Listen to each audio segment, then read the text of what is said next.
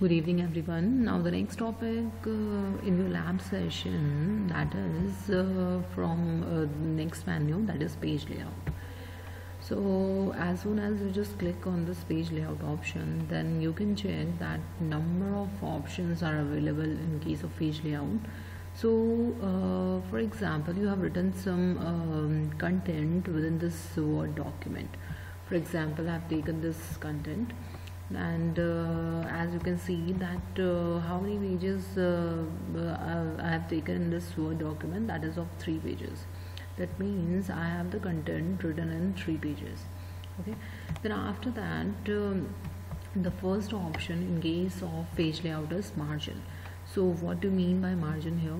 Just like that, margin means this area which we have in our page. For example, from the left hand side we have the margin of this much, from the right hand side we have the margin like this, and in the bottom of the page the margin of the page from the bottom side is this. Okay, so this is basically the margin. So for example, you want to set this margin, like if you want the minimum margin within your page, then you can select this narrow option like this.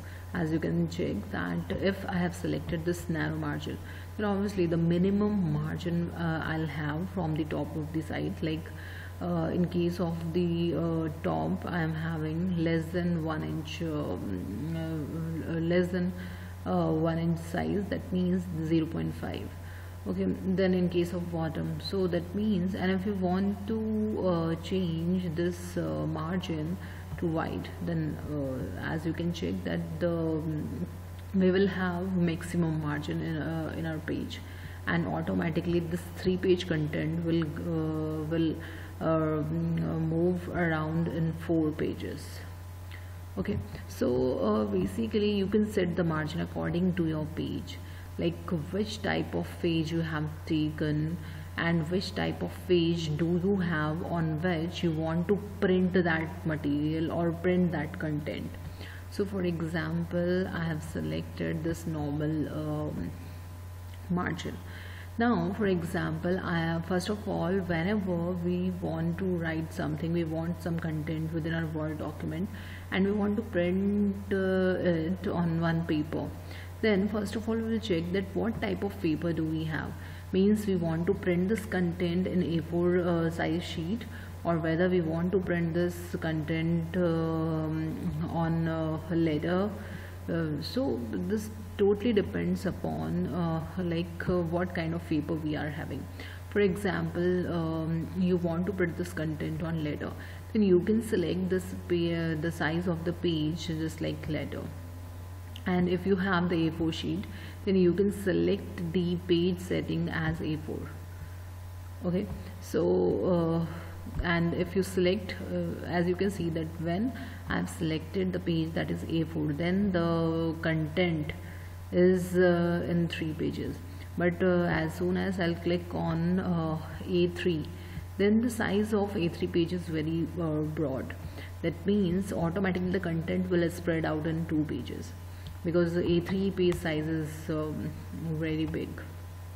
Okay, so first of all you will select the page size according the availability of the page. For example, most commonly we just use the A4 size page for printing purpose, so we will select that A4 size. You can select the page size according to you. Okay, then after that there is one important option, that is orientation. Then orientation is basically of 2 types, and the first one is portrait and the second one is landscape. So portrait is just the by default orientation of any of the Word page is portrait, but if you want to change it into landscape, means then as soon as you just click on this landscape, then automatically the setting or the page orientation will look like this. Done. Then for example, I have selected the default page, that is default orientation, that is portrait. Then after that we have the next option, that is columns. Then what do you mean by columns?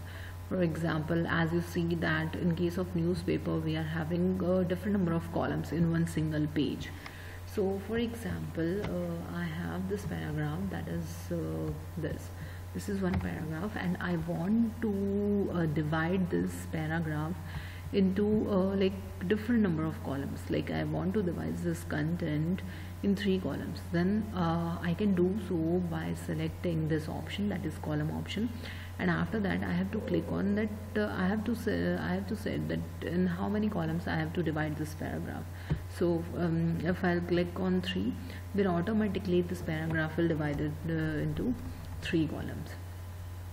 Okay, so these are some options which are available in page layout option, in page layout menu. Then after that we are having the next option, that is hypertension. So what do you mean by hyphenation? Not hypertension. The next option, that is hyphenation. Hyphen means as you know that hyphen means just like this. This is one hyphen. Okay, so hyphenation is used. For example, I have written something here like I want to write like communication. Okay, so for example, I have selected this time the default hyphenation is none, but if I'll select automatic, then what will be done? For example, from this word in communication, whenever I'm writing communication here, then as you can see that automatically the hyphen will be put it here, because because in the first line only this much part can come, and then afterwards automatically it will be redirected to next line, and to connect this word automatically the hyphen will be put it here. So this is basically the hyphenation. So if by default it is selected as none, and if I'll select it as automatic, then obviously the hyphenation will be done automatically wherever it is required.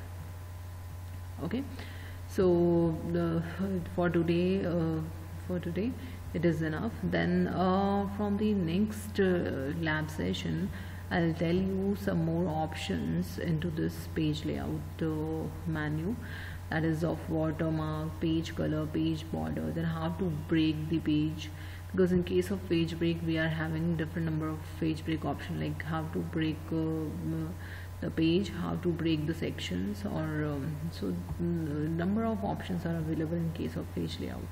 So I'll tell you this thing from the next session. So till then, just thank you everyone, and you just do practice of this.